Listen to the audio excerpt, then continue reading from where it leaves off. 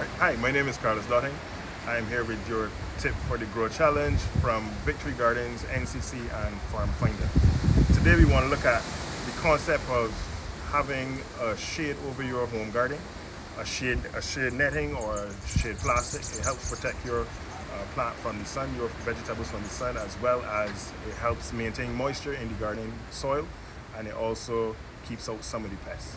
It's a good idea to have it. It helps with drainage and retention of water.